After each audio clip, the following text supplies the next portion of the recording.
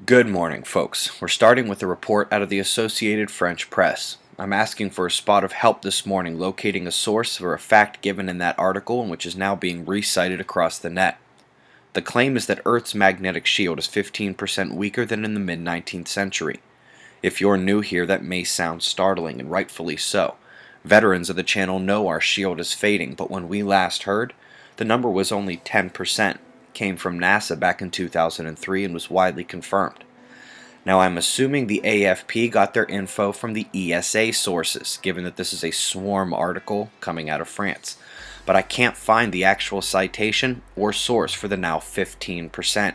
For those mathematically challenged, that's 10% loss in over 150 years, followed by another 5 in only 10 years. The magnetosphere is Earth's protective shield from energy in space.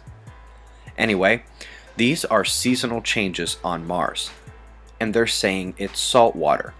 Quickly recall Starwater Chapter 1, water in our solar system. Despite everything we knew existing as liquid underneath the ice sheets on Jovian and Saturnian moons, we knew it was only a matter of time before the liquid was found on Mars. I'm betting Mercury's next, as we found ice at its poles. Perimeter boundary of icy regions are likely to have water, yes?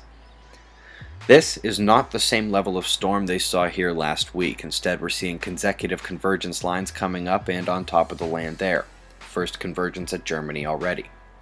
As far northeast as you can go here is the genesis of the snowstorms that linger back across the northern states and meets the next lines cresting the west coast now. Trying to keep Earth at the relative bottom of the moving diagram so you can see Mercury coming in to conjoin the Sun. Apollo enters the LASCO C3 frame and kicks off 10 days of crazy planetary alignments.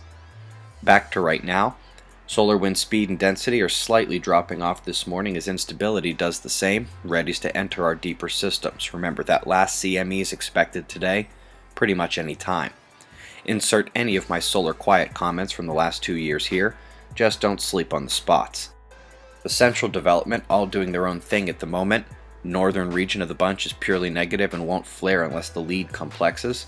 Middle group is the smallest in a calm beta class, meanwhile the lead down south is beta gamma delta with magnetics clearly mixed, complexed, and umbral magnetics mixing within one penumbra. The coronal fields are closing off soon and the openings are not terribly large anyway, but add their minor worth to the space weather, what's coming, and the law of averages, and we're middle of the road on the watch with the West Chile rise in my scope. Shots of an asinine amount of plasma leaving an active region just behind the eastern limb. Other SDO and close-ups from Iris to close. Eyes open.